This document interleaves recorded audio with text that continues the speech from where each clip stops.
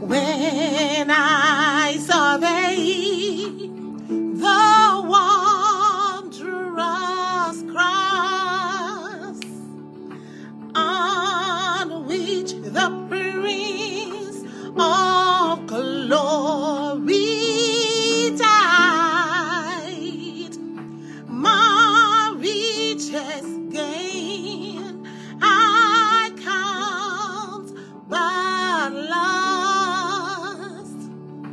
and pour content on all my pride.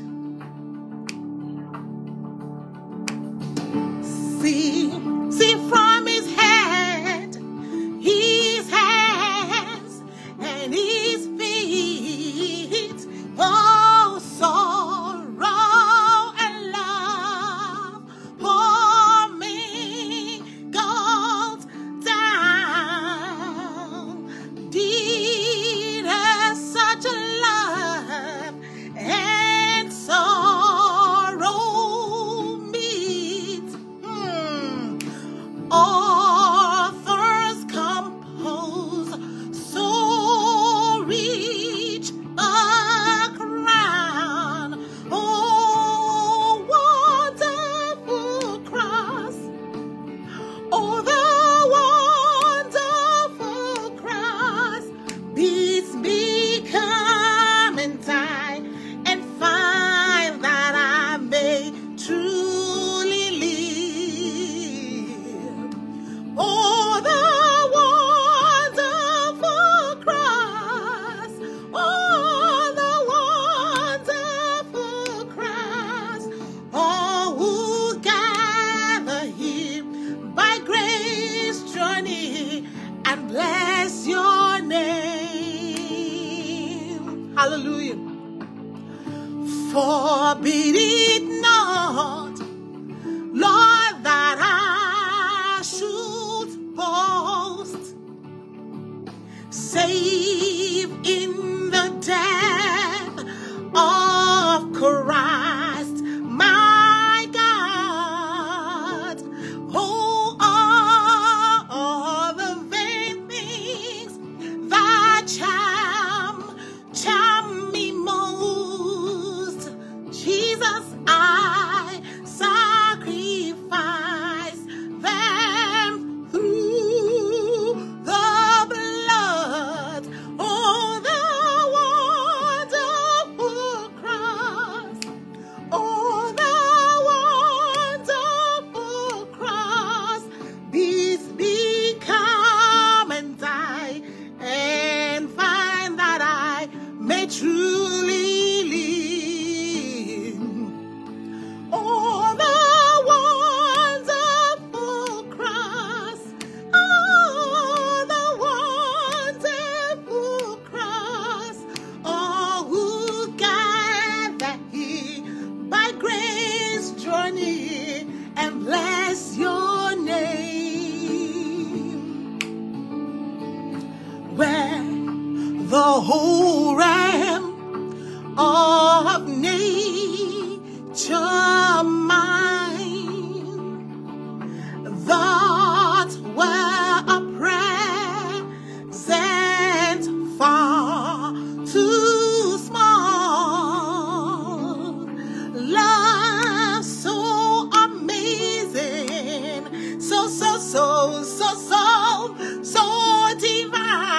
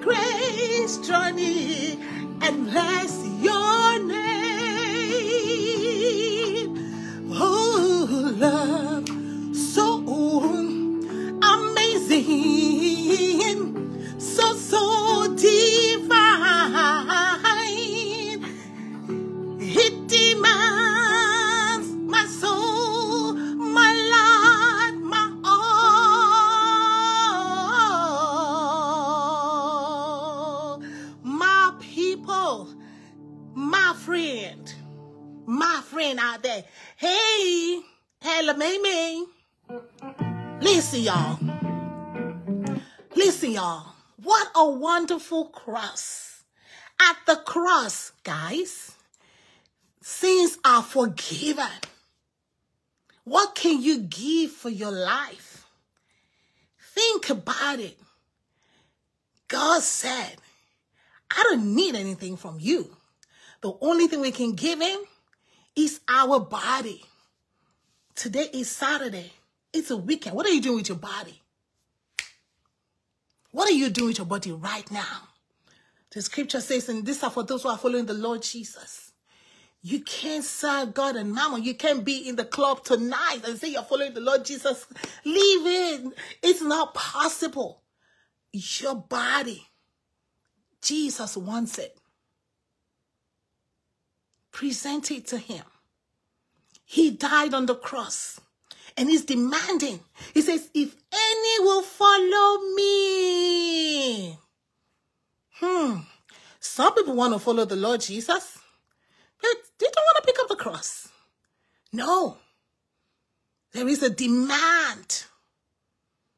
Love so amazing, so divine. Demands my soul. It demands my life. It demands my body. Time for you to pick up your cross if you want to follow Jesus. But if you don't want to follow Jesus, I'm here today to encourage you to follow the Lord Jesus. Only Jesus can forgive your sins. Only Jesus is the judge. He's a lawyer. He's an advocate. You know, sometimes you get a judge, but then you're a lawyer. You can't get a lawyer because you don't have money to, and nobody to witness for you. He is a true witness. He is the judge. He's your advocate, which is your true witness, and he is the lawyer. He's your advocate, which is the lawyer, but he's also he's a true witness that will stand. He says he doesn't need that anybody testify of man to him because he knows man. What I don't know about you, Jesus knows, and that's okay. I don't have to know everything about you. Hello, what's it going to benefit me if I know everything about you? Can I help you? No. Jesus can save your soul. He can save your body. He said we should fear God, who is able to cast both the soul and the body into everlasting fire. So Jesus can save your body. Jesus can save your soul. Jesus can forgive your sins. Jesus can give you peace because he is the Prince of Peace. You see, the world is looking for peace. Everybody's crying for peace. We need peace in the Middle East. We need peace in America. We need peace in Africa. We need peace in China. We need peace in Russia. We need peace for Ukraine. It ain't going to happen, guys. It's not going to happen. Because the Prince of Peace is not in the situation. When you bring the Prince of Peace in your equation, there is peace. You need peace in your marriage. Without the Lord Jesus, you're going to be having trouble and problem and trouble and problem because of pride. But when the Lord Jesus comes, he brings you down to the place of humility. He comes with his peace. He resides there. So what are you doing today with your body? What are you doing about the Lord Jesus? Have you heard about Jesus? Oh, just in case you have not, I introduced to you the one that can forgive your sins, the one that can save your soul, the one that can save your body. See, listen, I'm not preaching to you, Jesus, that come to Jesus, you'll be healed. Come to Jesus, you'll have money. No. For the Bible says, what would it profit a man if he gains the whole world? Hashtag DD. And then he loses his soul. Look at Puff guy. I mean, he was on top, right? Everybody bowed to him. He dictated the shot when it comes to Grammy. He dictated the shot when it comes to music industry. You want to be on top, you got to surrender yourself and be on his good books.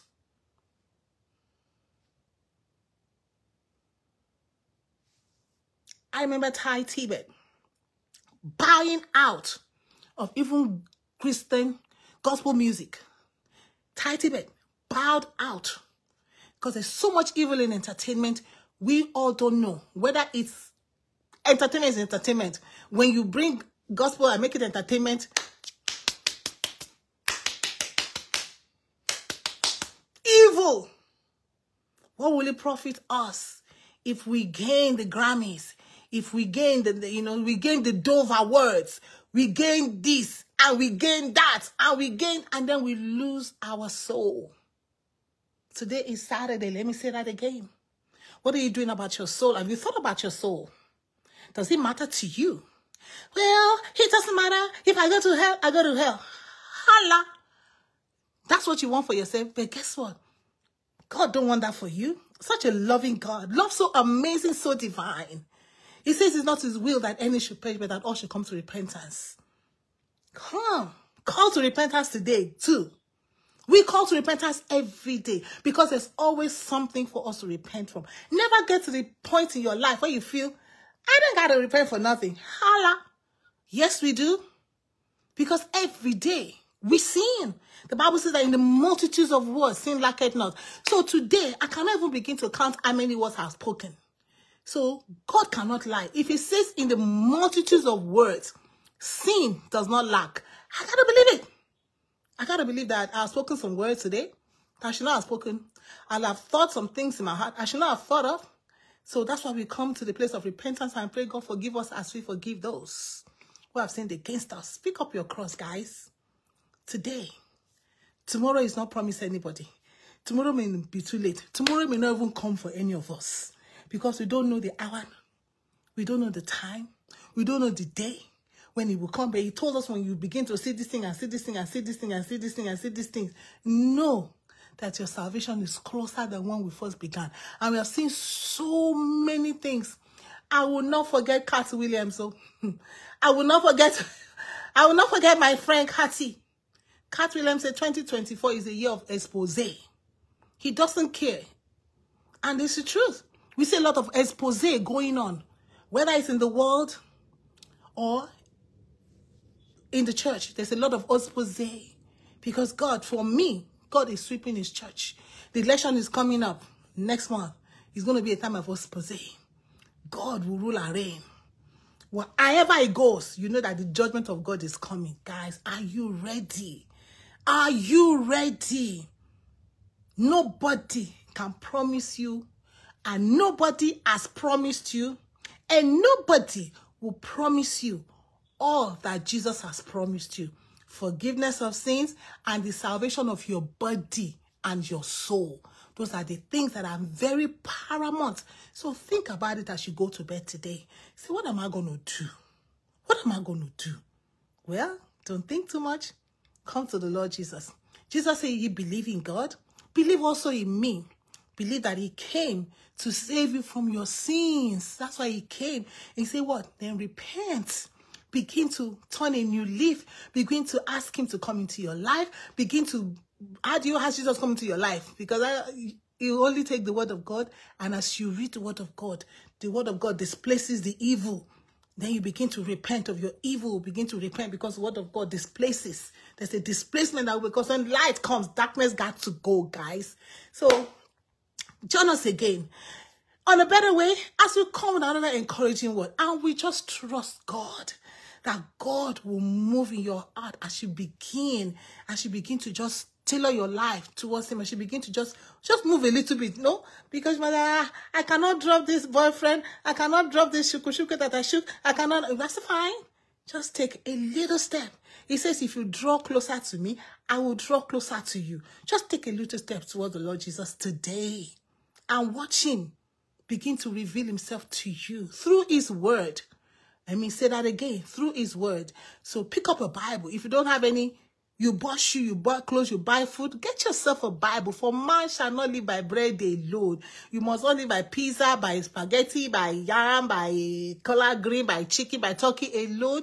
You need to live by the word of God. God bless you. It was a pleasure. And thank you for hanging out with us today. Catch you next time. Love so amazing, so divine.